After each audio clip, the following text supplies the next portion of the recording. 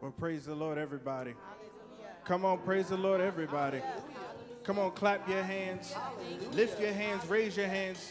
Give glory to our God because he is good and he is worthy of all the praise, all the glory, and all the honor. We bless your name, God, for all that you've done for us, for your goodness, for your mercy, for your grace. We thank you for your consistency, all your blessings. God, we just thank you. I was thinking about today earlier, and one thing's for certain is a lot of times we take the little things for granted. The reason that we can see and hear and we can walk, we can talk, we can eat food, clothes are on our back, designer shoes are on our feet. We're able to drive to and fro, have a job we may not exactly like, but we have a job. Able to achieve in academics and write books and write songs and do all these magnificent things that we take for granted. There's a young teenager that I met this week who explained to me that they feel stuck because their creative juices isn't working, but I reminded them that if you step outside, you see creativity everywhere. And that is the same thing with us. When we wake up in the morning, we see God's goodness all around us. Why? Because we are simply alive. And for that reason alone, our heart should be full of praise. Our lips should be rejoicing because God is good and that we are alive. So for this, we say, Jesus, I love you. There's no words that can describe how I feel inside, but I love you because you love me first. It wasn't the alarm clock. It wasn't a text message or a phone call that woke me up. You did something that you normally do, made my senses aware of the sun and the light and the sounds, and brought me back from sleep up into life. And for that, God, we say thank you. We want to encourage you to share right now, like and comment as we get ready to pray. Some of y'all might have been thinking, were you praying already? No. But as we get ready to pray, and as we set the atmosphere for God to do what he's going to do, this moment is pregnant with possibilities.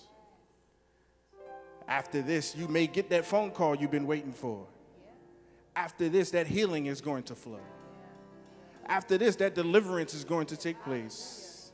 After this, that depression is going to fall off. After this, woo, after this. Father, we thank you right now. Thank you for this opportunity. God, thank you for just life. Woo. Thank you for life. We've been surrounded by death for the past year and a half, but we are standing here as evidence. There's still a keeping God, and you're keeping us alive. Forgive us for taking your goodness and your mercy for granted. Our relationship with you, forgive us for making it transactional instead of relational. Forgive us, God, for not praying the way we should, not spending time with you the way that we should. Lord, forgive us. Restore unto us the joy of our salvation. Help us to see and hear and feel you once again. God, I pray right now for every teenager, every preteen, every young adult who may be watching live or who may stumble across this months from now. I pray, God, that your power arrests them even right now, that you begin to encourage their heart and give them strength for whatever they're going through right now.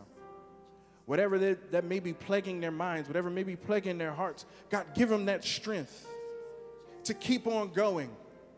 Because I know how it feels to not want to wake up in the morning, but I know how it feels to have you touch me one more time. So God, I ask that you give it to them right now. Make it special. Make it sweatless. Make it unique. Do it for them so that they can wake up with a testimony that Jesus did it. Now, God, save someone. Reclaim that backslider. Unite someone with this great church and this great ministry.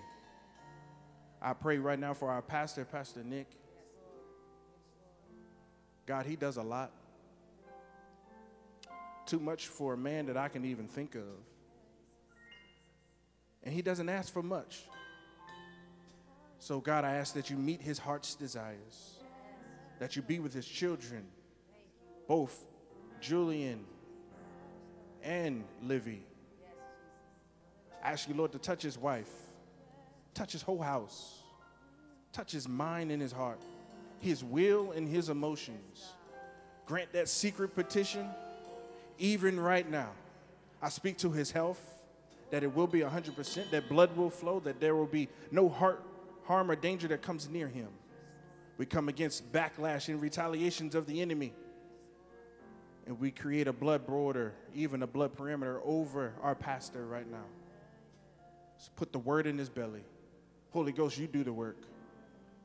Let worship heal. Let worship reveal. Let worship unlock. In the name of Jesus we pray. Let's emerge tonight. Amen and amen. Hallelujah. Hallelujah. Hallelujah. Come on, we want to tell Jesus how much we love him. Hallelujah. Listen to these words. Millions of words can describe the feeling I have down inside.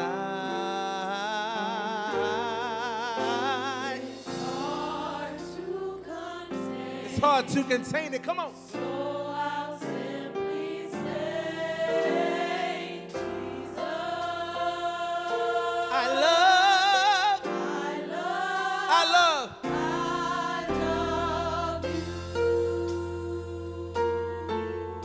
Hallelujah. Those are all the words right there. Come on, y'all. Lift up your voices and get ready to tell them. Hallelujah. Come on, say it with me. Come on, say millions. Billions of words can describe the feeling I have down inside. It's hard to contain. It's hard to contain it. So I'll simply say,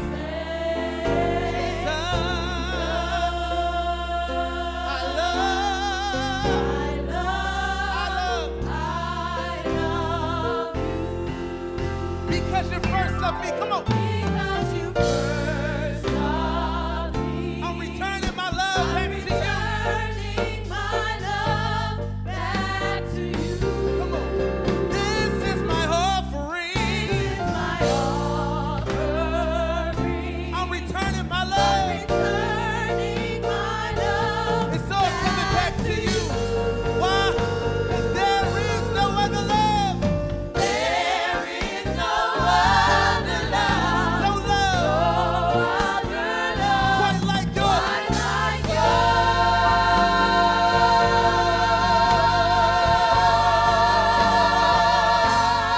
Jesus.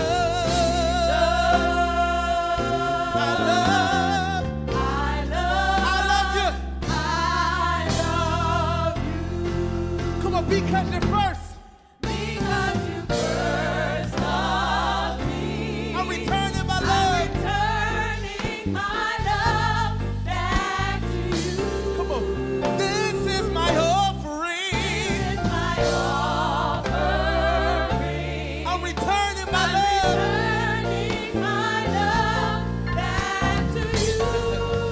'Cause there is no other love. There is no other love.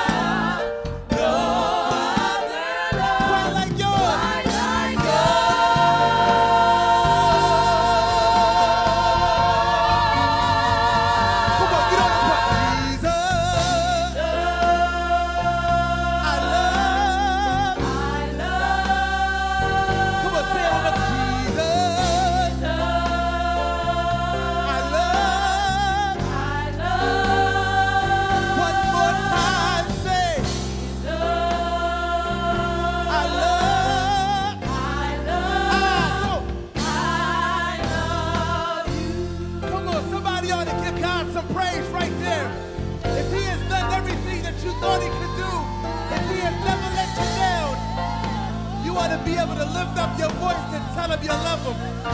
Come on, y'all. Help me say, I love you, Jesus. I love you. Hey, I love you.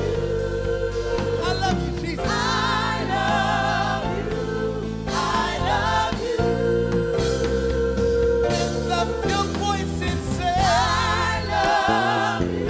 I love you, Jesus. I love you. I love you, Lord. I love you. Hey, I love you. everybody lift and say, I love you. Lord, I love you. I I really do love you. love you. I love you. Come on. Everybody say, I love. I love you. Come on. I love you. Yes, I love you, God. I We love love you. And if you really believe that right now, I want you to make the testament. Come on, tell him you love him. Say, I love you. yes, I love you. I love you. I love you. Hey. I love you. Now, come on, everybody knows this part. Lift your voice and say, Jesus, I love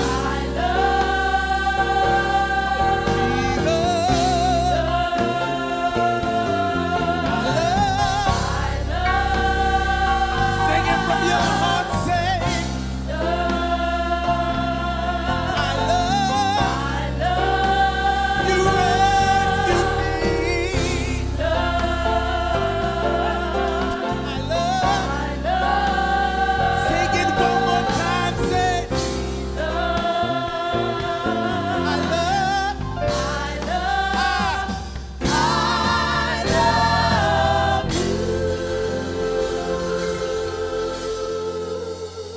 Praise the Lord, everybody. So glad you can join us for another emerging worship service every Saturday at 6 p.m. as we continue to worship the Lord, focus ourselves around Him, teach the Word of God, something for our millennials and our young people.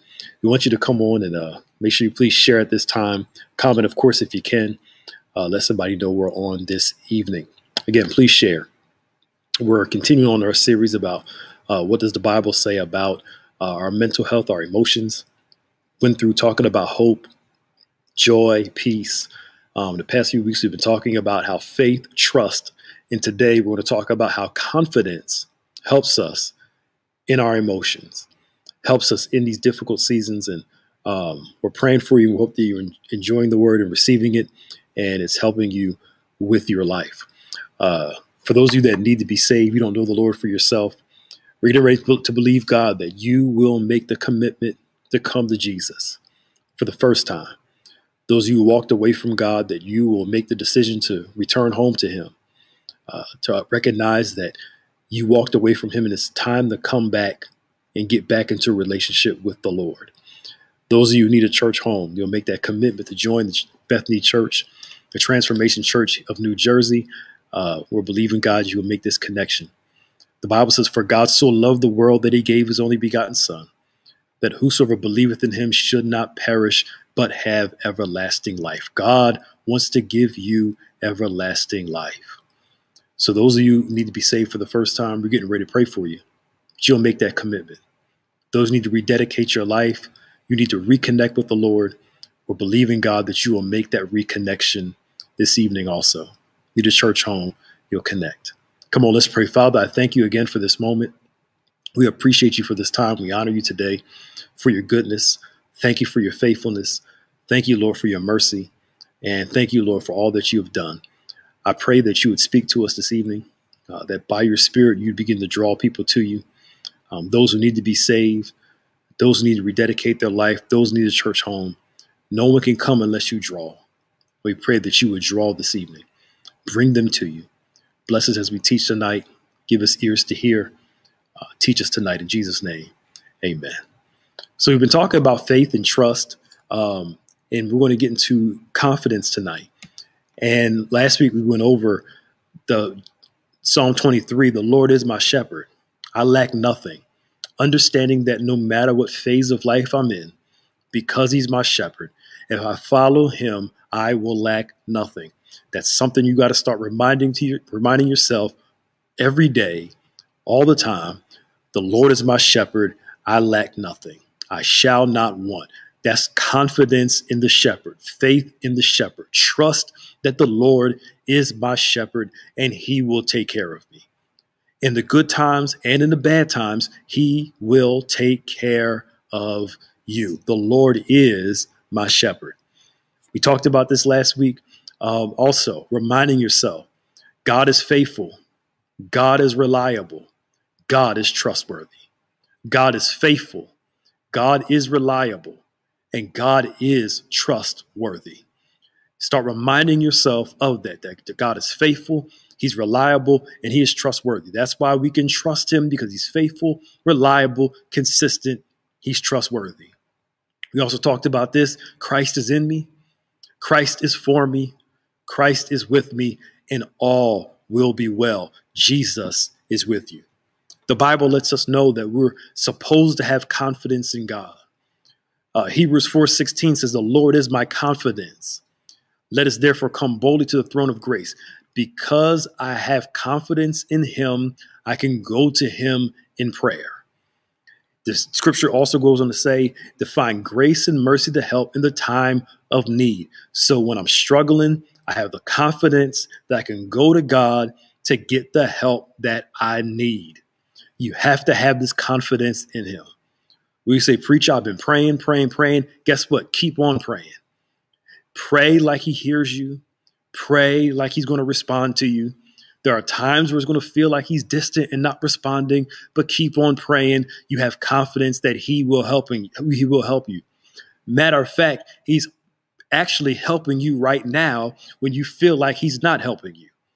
It may not be the help that you desire, but it's the help that he's giving you to help you make it through what you're going through. Have confidence in God. Confidence in prayer. 1 John tells us we are confident that he hears us whenever we ask for anything that pleases him. When we ask anything according to his will, anything that pleases him, we can have confidence. Sometimes we bring what we want to the table and God doesn't respond the way we want. But the reality is God wants us to ask for anything that pleases him. And if he is pleased, he will take care of you. How do I know what pleases him? Read your Bible. Your Bible tells you what pleases him. It says, and since we know he hears us, when we make our requests, we also know that he will give us what we ask for. If we ask for what will please him, he will give us what pleases him. And some of y'all say, well, geez, what about me? If it's going to please God, trust me, it's going to please you too. Being in God's will is better than your will. God knows how to answer prayers. He just wants to hear what pleases him. So when we pray, we have confidence that God hears us and he will answer when he hears what pleases him. Last thing, and we're done. Know where all comes from. Know who your confidence comes from. It does not start in you. Your confidence comes from God. The Bible says such confidence we have through Christ before God. So I'm confident, not because of me. I'm confident through Christ because I can only get to God through Jesus. So I'm confident through Christ. I have this assurance that I can get to God because of Jesus. Not that we are competent in ourselves to claim anything of ourselves for ourselves. It's not about us and how smart we are, how strong we are, but our competence comes from God. Our intelligence, everything we have, our money, our resources comes from God.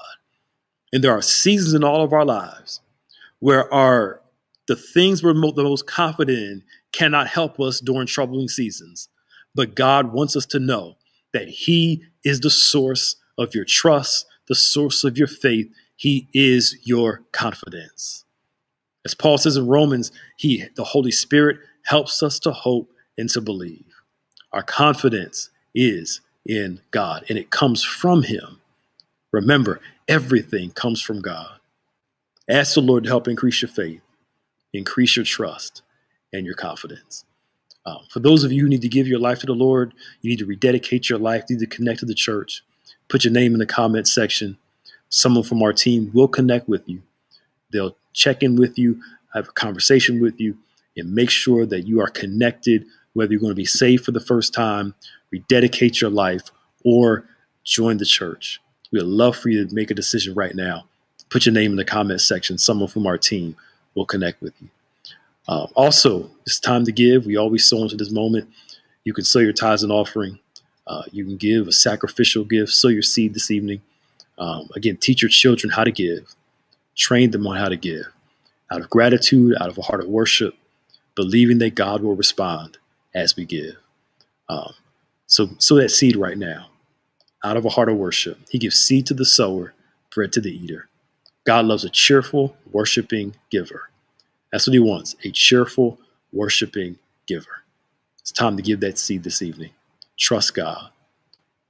So glad you can join us today. Join us tomorrow. It's Wednesday. Pastor Darius Daniels will be with us at 8 o'clock. Bishop Samuel Blake's with us at 11. We'll have Bible study on Wednesday and back this coming Saturday again. Next Saturday, another emerging worship service. God bless you all. We love you. We appreciate you. Can't wait to see you soon. God bless you.